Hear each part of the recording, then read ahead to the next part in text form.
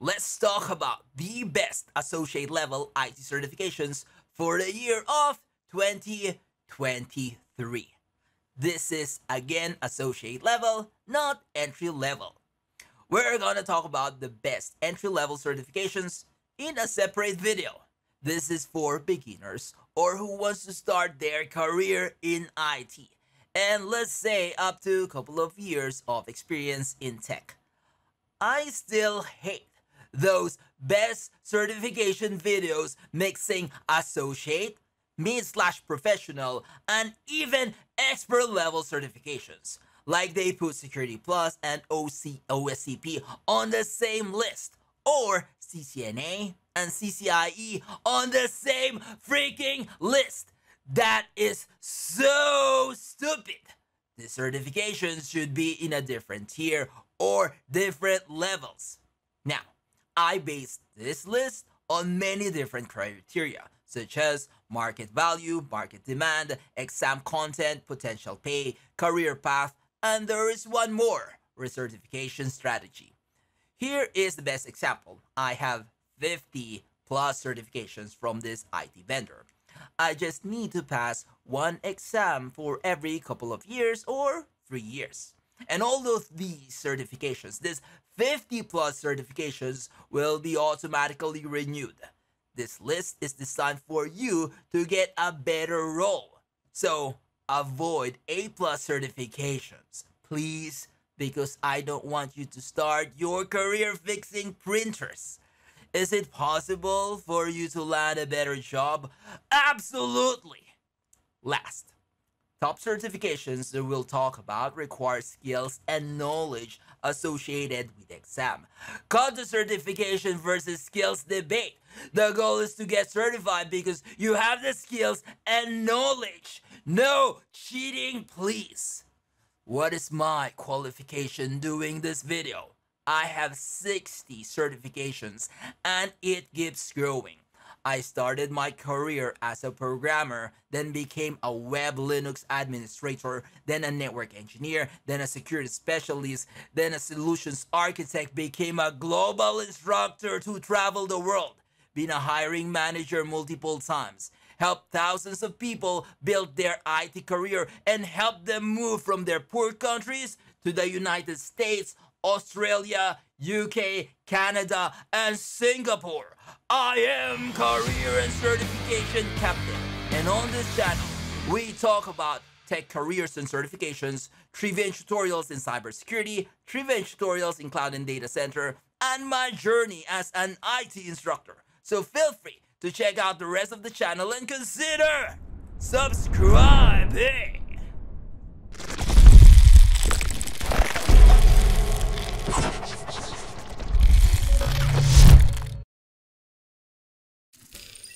Tier 1.0 base certifications. This means you still don't have any idea which career path that you will be taking. It can be network, servers, cloud, or cybersecurity. And let's say you only have a budget of 4 certifications. Let's begin. First, Cisco Certified Network Associate or CCNA. This should be your very first certification. It is still the most popular certifications of all, and it's also a good idea to build your network skills first. This certification will also introduce you to other technologies, such as cybersecurity, cloud, and data center. Second, CompTIA Linux Plus. One of the most important technologies to learn is Linux, of course. And having a good foundation in Linux will give you opportunities in cybersecurity, cloud, and data center roles. The exam doesn't only cover Linux basics, but also shows you how to apply Linux to many different technologies, such as automation, cloud, etc. Third, F5 Certified Big IP Administrator or F5CA. This complements your CCNA and CompTIA Linux Plus certifications. If there's a certificate that gives you a fundamentals in various cloud services, such as load balancer, web application firewall, VPN, caching, web applications, etc., this is it. Because F5 Big IP is a device that processes servers and application traffic, and at the same time is a security and network appliance. Not only that, I already mentioned this in another video that F5 is a very expensive product. It's the Ferrari of security and network appliances. And if you are certified to manage their platform, of course, company will pay you more than the average salary. Fourth, the last, Arista Cloud Engineer or ACE Level 2 Cloud Associate. This is a cloud networking certification. And maybe you're thinking, you are biased, Dean. Hold on. Okay, hear me out. Let me explain. This certification is rare. Why is that? It's very rare for you to see an associate level certification that is hands-on practical lab exam. And yeah, there's some more. Okay, well, one of these is Certified Kubernetes Application Developer or CCAD, but it has a bad certification renewal. Okay, so back to ACE. ACE or Arista Certified Level 2 Cloud Associate introduce you to many network technologies, but this is a little special because it is designed for cloud environment, and it will introduce you to SDN and spine and leaf architecture. I have a huge respect to lab-based certification exams. The level of knowledge that you would gain is nothing compared to written exams. Let's say you want to specialize in cloud and data center with zero or very minimal cloud and data center experience. Can you go ahead with cloud and data center certifications? Of course, we have top associate level certifications for cloud and data center. So let's begin. First, AWS Certified Solutions Architect Associate. Why AWS? Because it's the leading cloud service provider. Their certification is very popular and the most in demand in the market. Second, Microsoft Certified Azure Administrator Associate. It's the second most popular and in-demand cloud service provider. Third, Google Cloud ACE or Associate Certified Engineer. Aside from being the third most popular cloud service provider, I'm a fan of Kubernetes. And the best Kubernetes as a service is GKE and not AWS EKS. GKE stands for Google Kubernetes Engine, runs in Google Cloud Platform or GCP. Now the fourth, the last, Cisco Certified DevNet Associate. This is the only certification that talks about application development, cloud basics, containers, automations, APIs, networking, Python, and many cloud-related services. This certification gives you an idea what you really want to specialize in your cloud and data center career. So, there. Does this means I can skip the Tier 1.0 base, such as CCNA, Linux Plus, F5CA, and Arista Certified Cloud Engineer? Well, you may, but it's highly recommended for you to have a solid foundation in networking, Linux, and application delivery controller. So, what if the budget is good for only 4 certifications?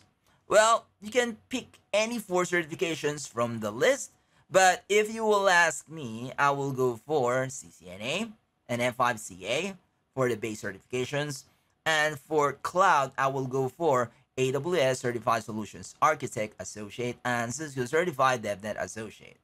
I think Linux is something you can self-study even without certifications. And amongst all cloud service provider, AWS is definitely the most in demand and the most popular.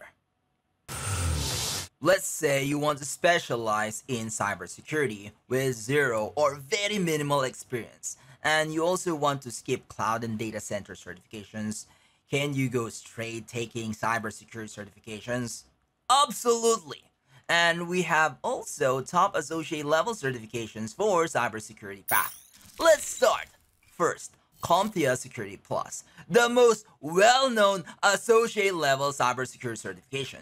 And this should be the first one to take because it introduces you to the basics of networking, security solutions, malware, vulnerabilities, various attacks, and many more. Next, it would be a good idea for you to not just understand basic attacks and vulnerability concepts, but also how to use various penetration testing tools by simulating these attacks. This is the best complement to your CompTIA Security Plus certifications. The question is, why not CEH or Certified Ethical Hacker? Well, it's also well known. And we have two reasons why not to take CEH. First, you need to pay for the training, which costs you much. Second, CEH, it has a poor recertification strategy. It's only valid for 3 years, and there is no other valuable certifications from the organization EC Council. Third, formerly known as CCNA Cyber Ops, and this is now renamed to Cisco Certified Cyber Ops Associate. The exam and course associated to this certification covers many things, such as network analysis, network attacks, Cisco security appliances, SOC playbook, OSINT, and many more. This certification is really designed for those individuals who wants to work in a SOC or Security Operations Center environment. Number 4 and the last, no, it's not CompTIA CYSA+. Keep dreaming! Our next certification or next best certification is Fortinet NSE Level 4 Professional Certification. Well, it's not really professional level, but an associate level certification. It focuses on FortiGate, which is the Fortinet next generation firewall solution. The good thing about this is, as a beginner, you can complete first the NSE or the Network Security Expert Level 1, 2, and 3 certifications. These are all for free. And those 3 certifications, those are entry-level certifications, focuses more on security awareness and introduce various Fortinet solutions. This gives you the momentum to start your Fortinet cybersecurity technical certifications and career. Does this mean I can skip Tier 1.0 or base certifications such as CCNA, CompTIA Linux Plus, F5CA, and Arista Cloud Engineer Level 3? Well, you may, but it is highly recommended for you to have a solid foundations in networking, Linux, and application delivery controller.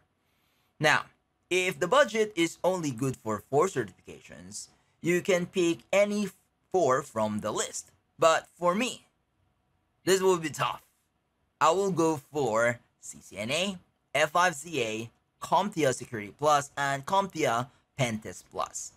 The reason why I didn't choose Cisco Cyber Ops Associate is because it's still new and probably the least popular. But man, I'm telling you, if you complete at least 6 of these cybersecurity certifications, you will get into cybersecurity field easily, and you'll be on your way to a successful cybersecurity career. So, that's my list. What do you think, guys? Stay tuned for more best IT certifications. I will publish dedicated videos for best cloud and data center certifications, mid and expert level. Also, best cybersecurity certifications, also mid and expert level, plus best network certifications. And finally, I will also create a video dedicated for entry-level certifications. Again, associate and entry-level certifications are different. Entry-level certifications, sometimes I call this the loser level certifications.